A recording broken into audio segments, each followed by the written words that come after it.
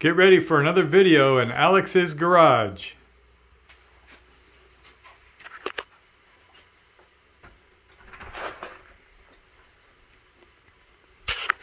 All right, in the garage today we're going to be going over installation of a distributor and the distributor drive gear on a 1977 MGB. As removed, you can see there's a lot of predictable wear that I'm sure that many other cars have. For instance, this retaining plate, this is what you would loosen and tighten so that you can adjust the distributor timing by turning it. So the design on this is that you would bolt this in place and then you would open and close this to allow the distributor to turn. Well, you can see it's been over tightened. You can see how that bolt is bent, and this part of the flange here has become deformed. And what really needs to happen on this is these bolt holes here, where you bolt those into the engine block. You need to leave one of them so that you can loosen it when you want to make this adjustment, and that will give you this entire arm will be able to turn. And then once you get it adjusted the way you like, then you tighten both this and this. So we're going to head over to the hardware store and see if we can find a new square head bolt to use for this, and then I'm going to make some adjustments, get this thing all nice and cleaned up. The next thing is we're going to go over in a little while how to install the distributor drive shaft and orient it. You notice that part of the trick here is that this center shaft is off center, and that lines up with the bottom of the distributor here, and you can see that the bottom of that, these two little tabs here are slightly off center, and they match up with that. And the idea behind that is to keep it so that you can only install the distributor in one direction. I've already cleaned up and painted this retaining bracket. This goes on top of the engine block and holds the distributor drive gear in place. I gotta find a new bolt here. This little screw that goes in here, little flathead screw. Those things, they get torqued, and in this case it got kind of damaged. So we're going to see if we can find one that we can replace that with as well. Now, this distributor has a lot of things going on. First off, these O-rings are shot. You can see they're flat. They're no longer rounded, so they don't seal anything. The idea behind those O-rings is to keep things lubricated, but you want to keep the oil in the engine. So this is going to be quite dirty if I put this in there. So we're going to get some new O-rings. This O-ring in here is like degraded to almost nothing. So we'll see if we can pull that out and get that replaced. Actually, it looks like it's a shim and not an O-ring. But we'll get that play out of there. Get this thing all cleaned up. There's rust. These little springs, they need to be cleaned up. Get the rust off of here. The internals are also quite degraded. Now, normally when you replace these with points, look how crusty those points are. You would replace in just like this one little elbow section here, and then the capacitor. I'm sorry. The condenser would come out as a separate piece as well. We're going to replace all this stuff, get it all cleaned up, take all this out and clean it up, make sure that there's no corrosion or any kind of gunk that would impair its performance. The vacuum advance looks like it's okay. We're going to give this a test. I don't know if I want to replace this yet. It has an adjuster right here. You can see inside there's a little spring that's supposed to engage the teeth of this knurled knob here. So when you adjust these, it'll make like a little ticking noise. But that spring is shot. We're going to clean that spring up and see if we can get that back into operation. All right, so I got the points and the condenser out, and I'm about to take the two screws out, one here on this side and one here on this side. And this one has a grounding cable that is barely hanging together by a string. you know,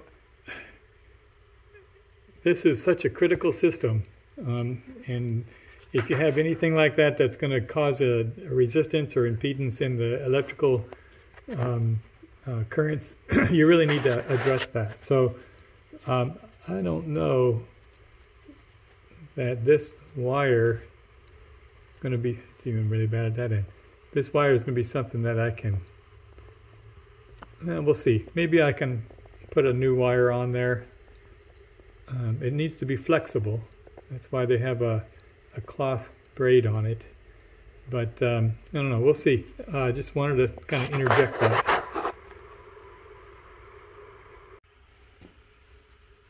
Alright, so once you get this plate off, and this plate, this little tab right here is connected to this little spring that holds the vacuum advance in. That's the only thing that really makes that complicated. There's two little screws on the outside that hold this in place, and so once you get that off, you can get access down in here to see the weights. These weights, when the distributor's spinning, the weights fling out, and they will advance the center shaft when this weight comes on forward like this. You can see how it just kind of moves it a little bit. That's what these weights are going to do. They have a centrifugal force that pulls them out, and it will turn this against these springs and advance the center shaft. This looks pretty nasty in here. I'm going to do what we can to clean that out. I'm going to pull this nut or this little screw off here, and we'll pull the bottom half of the shaft off and see what all we can actually, what's maintainable in there. Moving on.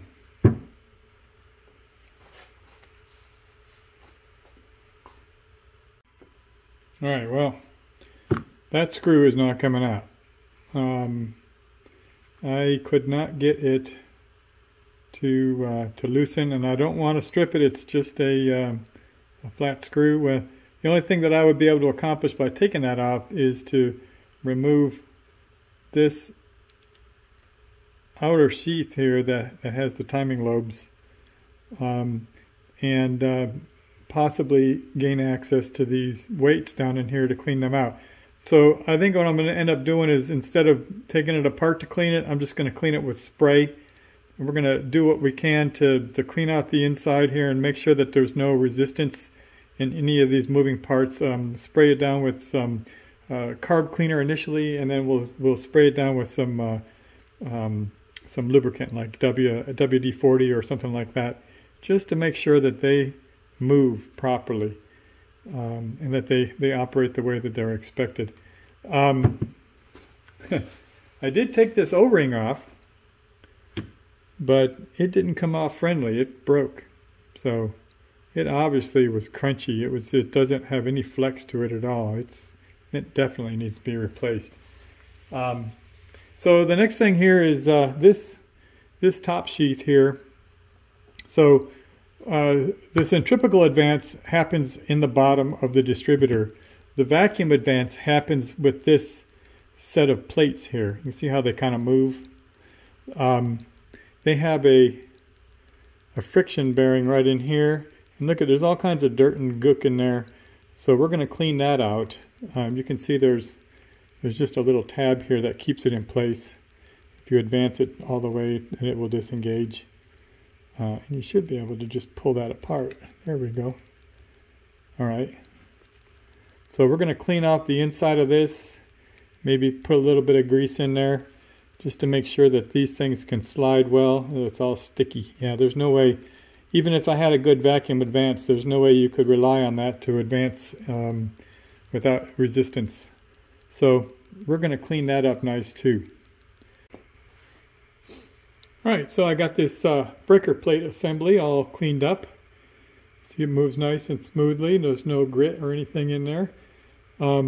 This right here controls the distance, as far as where it moves. It won't move too far this way. If you move it this way too far, then this little spring will fall into the groove and you can take the whole thing apart. this little spring right here is what keeps the ground on from one plate to the next. Although they're connected here. I don't know why you would really need to have that, but it also kind of keeps things regulated. I don't know. Oops, there you go. Like I said, it falls apart if you go too far. So anyway, I've also resoldered the ground wire. It's connected here with a little clamp. And replaced all the old nasty insulation. This was cloth insulation which had degraded with a heat shrink. It's a very thin wire. It's very flexible. Heat shrink won't make it springy or anything, and so we don't have to worry about causing any other undue resistance. The way that this thing works is when it's mounted in the distributor, the vacuum advance, this little thing right here, that little hole, goes right over the top of this little pin, and it will advance the spark accordingly based on the vacuum, right? That's how it's supposed to work. But that only works if the vacuum actually pulls a vacuum. And so we're going to test this thing right now. I have it hooked up here with a hose onto my brake bleeder kit. This should pull a vacuum down to 15 pounds. But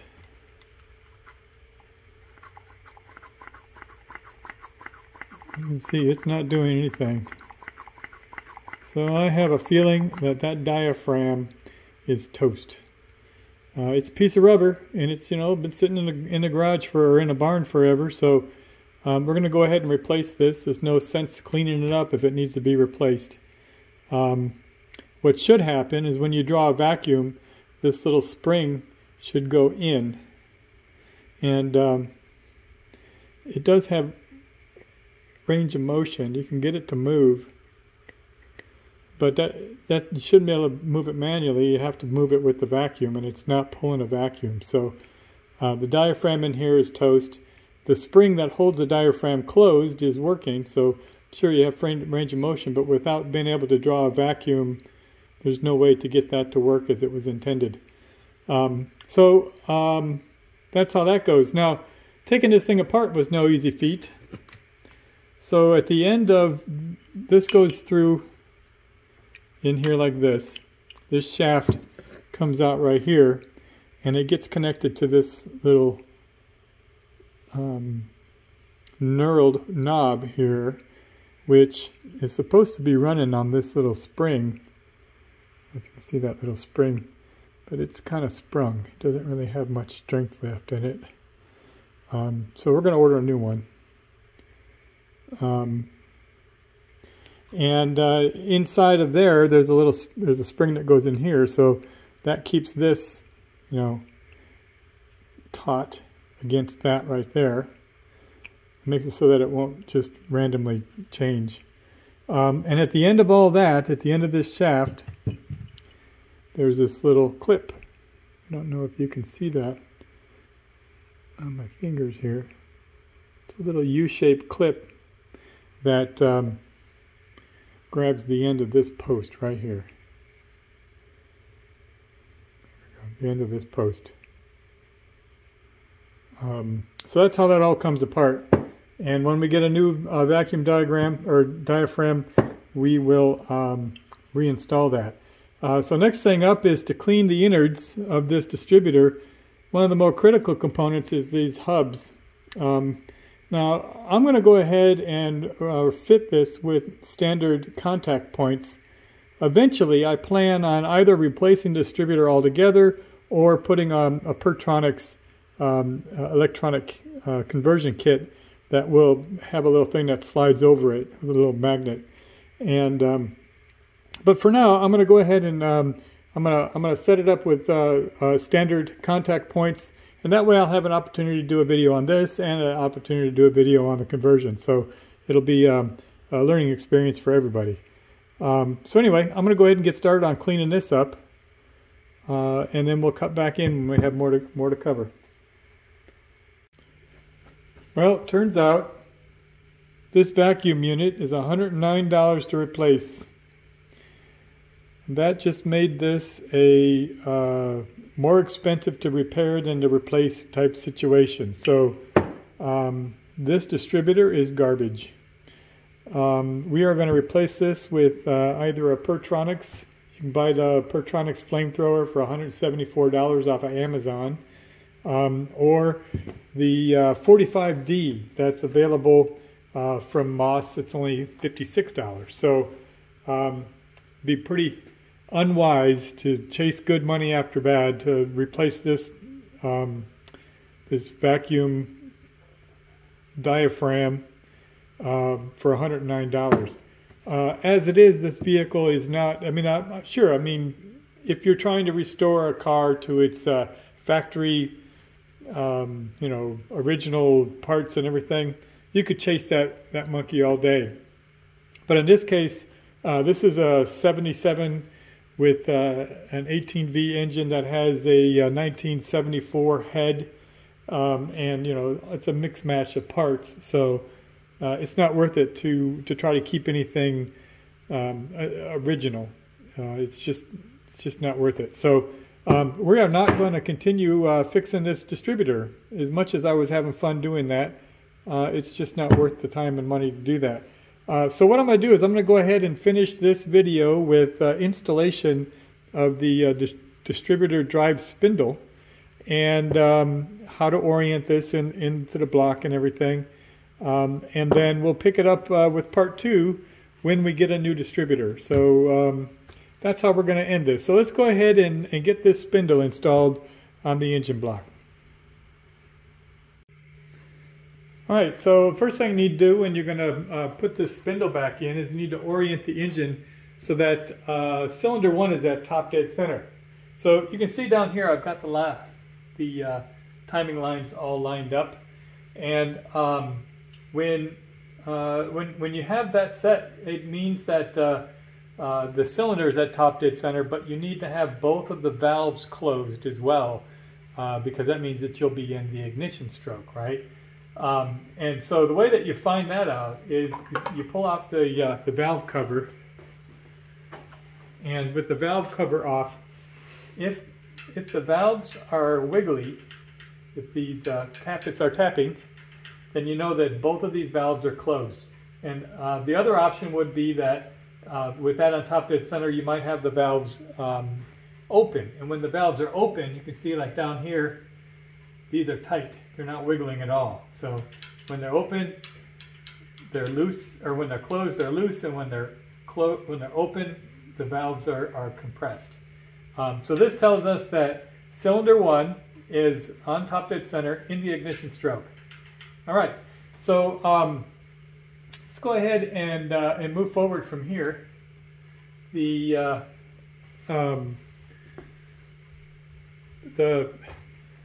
spindle has a number of bearing surfaces.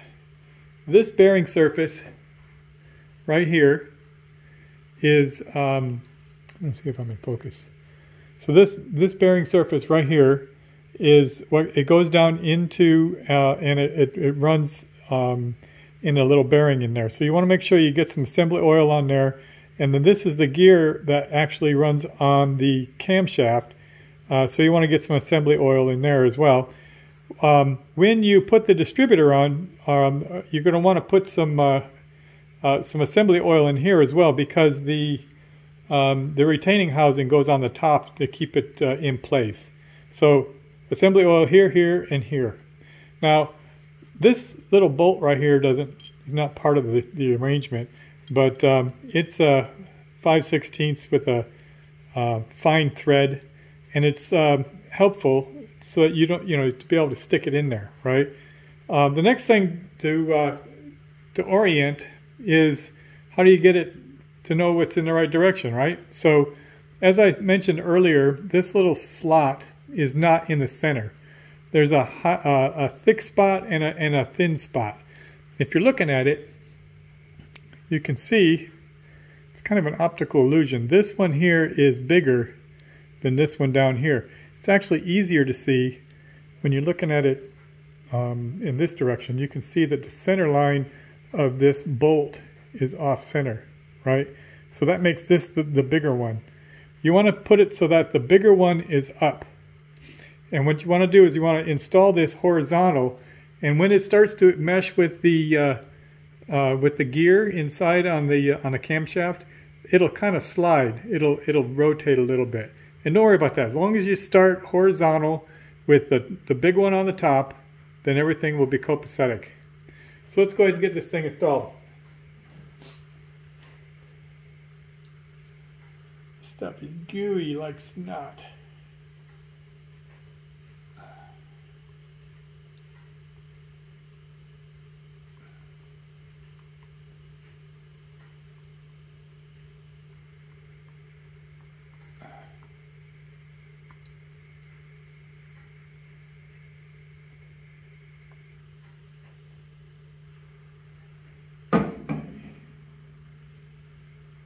Spread that film around.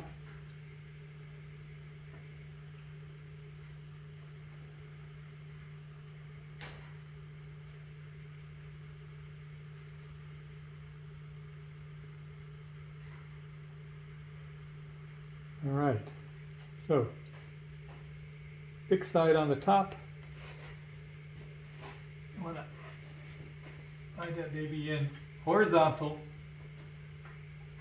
When it engages, you'll feel it kind of turn. There it goes. Just a little bit of a turn.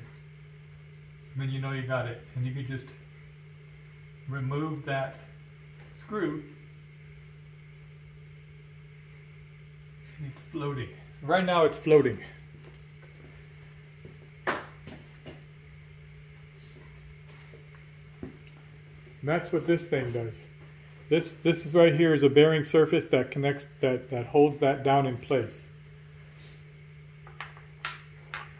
Slide that baby in there. Now there's 3 bolt holes in here.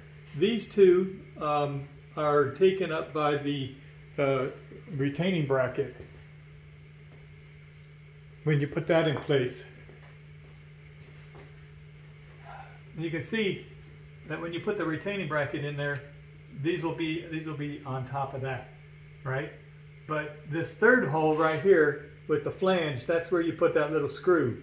And that little screw is not really intended to do anything more than to keep this oriented and in place when you're jockeying these things around. It just intended to keep it in place. So you don't have to put too much torque on it. Obviously it's not going to back out because it's got this in the way when you put it in place. All you need to do from right now is to put that little screw in place right there, and you'll be golden. All right, so I'm going to go ahead and clean this one up, and as soon as we get our new distributor, we'll finish up this installation of the distributor on a part 2 video, and that will be a whole new distributor rather than rebuilding the one that we have.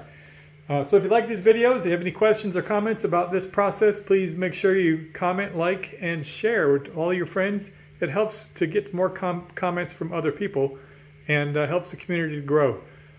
So that's all I have for today, and we'll check back with you later. Have a good day.